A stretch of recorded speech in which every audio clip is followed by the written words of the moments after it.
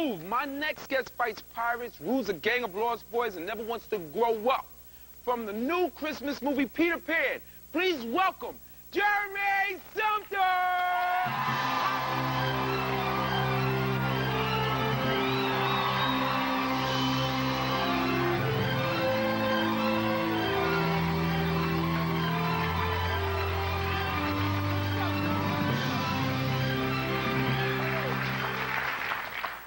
You got a new movie out over the holidays, you know. What else is happening for you, bro? Not much. Just, you know, gonna go up north and see my family, you know, surf a bit.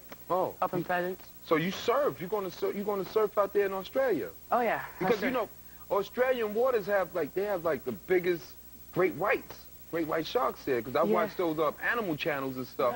Well, so did I. Yeah. But, in Africa, the great whites jump out of the water. They're called, like, air jaws. I've seen it on National Geographic. National Geographic. Did you ever like surfing? Because our brothers don't surf, so I don't know nothing about no surfing and stuff. Surfing's awesome. You know, have you ever spotted a great white before? No, but actually just a couple miles from my house.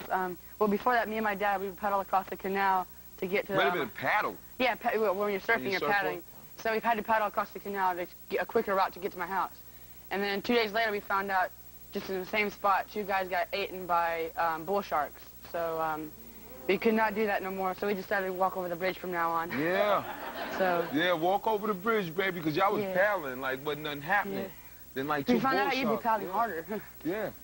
So. Wow, man, so you surf, man, but you brought some pictures from Australia where you shot the movie, didn't you? Yeah. Wow. So I guess you'll like to see those. So. Wow. That's beautiful. That's Australia right there. Yeah. I got to say actually, that mountain right there, I climbed that. It took 4 hours just to get to the top of that. So. Wait a minute. You 5-hour hike. You climbed that mountain? Yeah. How old are you? 14. You've done a lot of stuff at Fort. That's you right there? Yeah. That is beautiful. So Australia is the land of down under. Well, yeah, I guess so. That's what people say. But when you get down there, everybody, you know, everybody's cool. They're friendly there. They're nice. And I really one day want to visit Australia. I heard it's like a beautiful country to go to.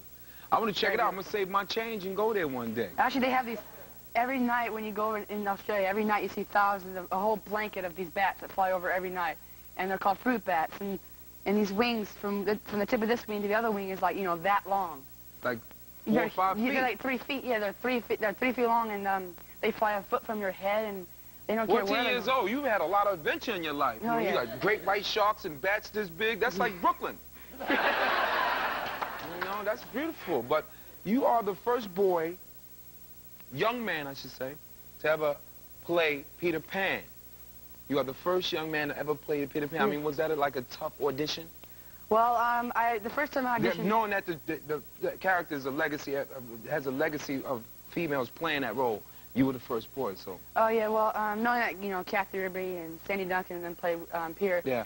I knew that when I went in there, I could play it my own way. I mean, I could be Peter, my own way of playing Peter Pan, instead of following another person, you know.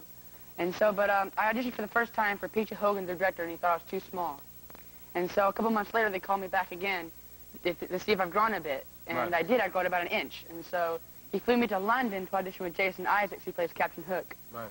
And we were supposed to go in the park out in front of the hotel and learn a sword fighting routine for PJ. But instead, he takes me to an arcade and gives me Chinese food and all this stuff.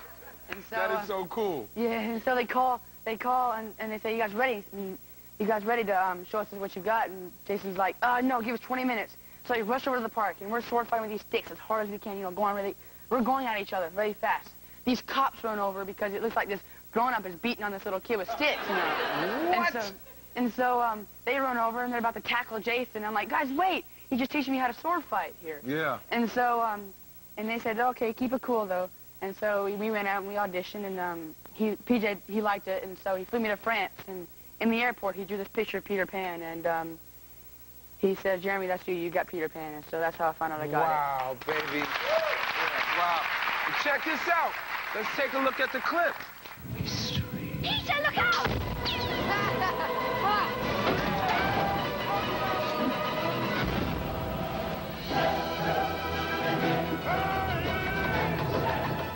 It is all requiem mass, boy.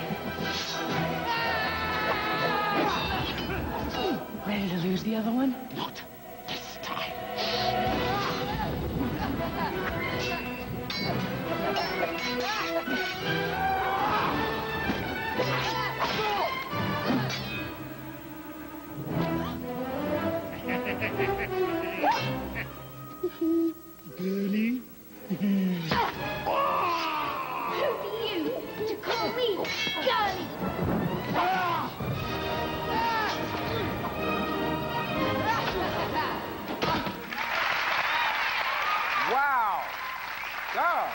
Booklets meaning it's Suge Knight.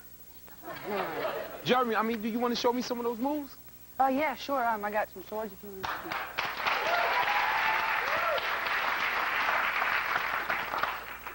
Right, on guard, baby. All right, ready?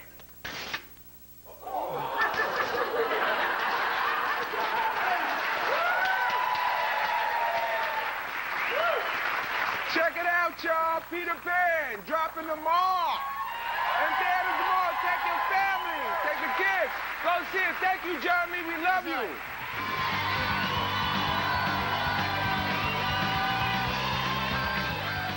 Still to come.